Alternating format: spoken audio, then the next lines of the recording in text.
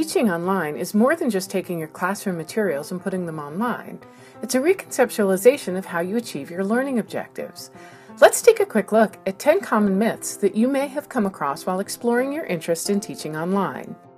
Myth number 1. Not every subject can be taught online. You may think that not every subject can be taught online, but what we need to focus on is how any subject can be taught online. It's possible to teach math, science, history, art, theater, writing, and engineering online, and for these courses to be taught really well. The key is careful planning in advance to be sure that your course content is engaging, that you design learner-centered activities that promote effective collaboration and interaction, and that you provide efficient and authentic feedback and assessments to help students successfully achieve your learning objectives and master skills and competencies.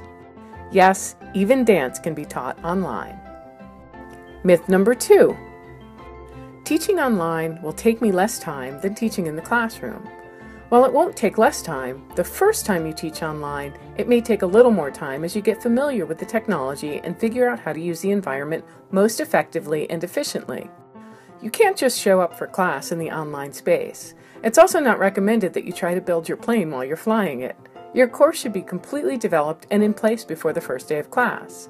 It will take time up front to fully design and develop your online teaching and learning environment, and you'll need to plan and be prepared to regularly interact and nurture that space so that your students can learn, interact, and grow. Remember, time management skills are a core competency for the online instructor. Myth number 3. I need to master every tool and technology available in order to teach online. You do not need to know every tool and technology to teach online. That technology is always changing anyway. What you'll need to know is how to perform key operations within the learning management system, like creating content, setting up discussion boards, accessing student assignments, entering grades, communicating with your students, and completing those institutional administrative tasks, like submitting your grades to your department. Myth number 4. As an instructor, I do not need to be present at all times in an online course. Online doesn't mean instructorless or self-paced. Just because you don't have to show up to a physical classroom doesn't mean that you don't have to show up in your online class. In fact, the quantity and quality of the interaction with an online instructor is the highest predictor of online student satisfaction and reported learning. Online students need to feel the presence of their instructor, and you can do that with announcements, interaction, comments, and feedback. Teaching online means establishing a virtual teaching presence in that online space. Myth number 5. There is no way to really get to know my students in an online class. Research shows that students and faculty actually get to know each other very well in online classes. The key is setting up avenues for interaction with your students and opening up conversation spaces online where students can express who they are and feel confident to share their opinion. You can create avenues to connect with your students within your course, such as designing ice-breaking activities, question forums, and class community areas.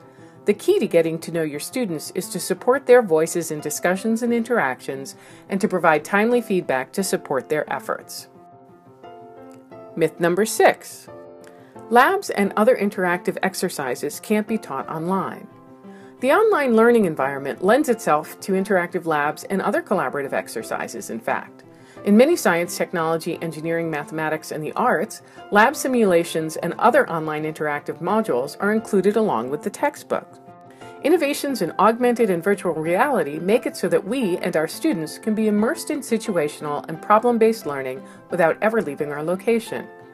And just because the course is online does not mean the labs or activities have to take place online.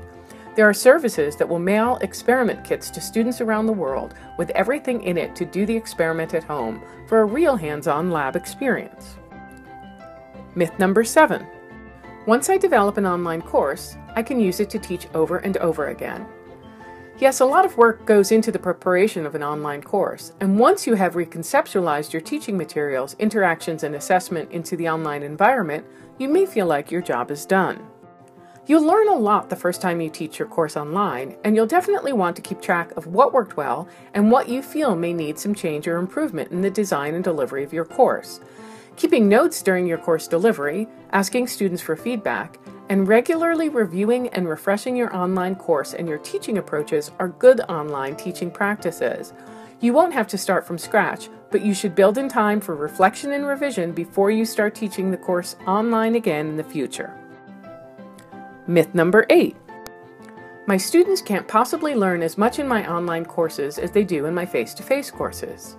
According to a study done by the U.S. Department of Education, on average, students in online learning conditions performed better academically than those in face-to-face courses. Many students select online courses and programs because they want more flexibility and are self-motivated to succeed in the online space. The key is a well-designed and facilitated online course that presents content in an effective and engaging manner that supports and facilitates online learning interaction and collaboration, and that provides effective and authentic online feedback and assessments. Myth number 9. There is no way to personalize student learning in an online course. Online learning platforms are powerful tools that can provide data on student progress. Analytics that are built into our learning management systems enable us to review learner performance against set criteria and help create personalized pathways based on that performance. In other words, the technology is helping us to better understand what our students are mastering and where they may need more help to guide their learning progress. When you start including online components in your teaching, pay attention to the data and reporting features in your learning management system or online course platform. As the instructor, you'll still need to provide guidance and feedback to keep your students on track, but you now have a few more tools to help you shape that feedback and direct your students. Myth number 10.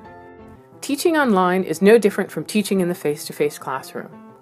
You can't duplicate the classroom experience online and vice versa. It's different. It's a different kind of classroom with different options and different limitations than the face-to-face environment. And teaching online is more than just taking your classroom materials and putting them up online.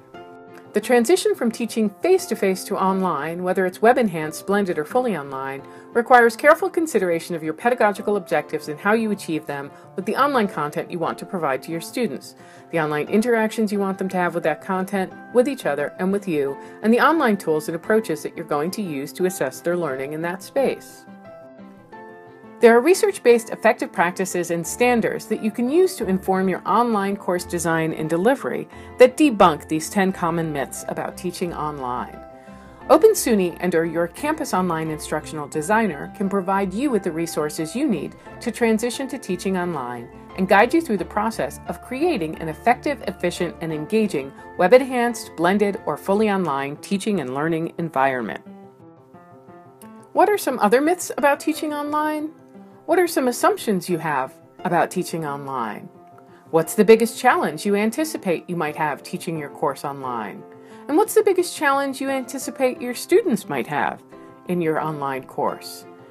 Join us in the COTE community to answer some of those questions and follow up on effective practices for teaching and learning online at SUNY.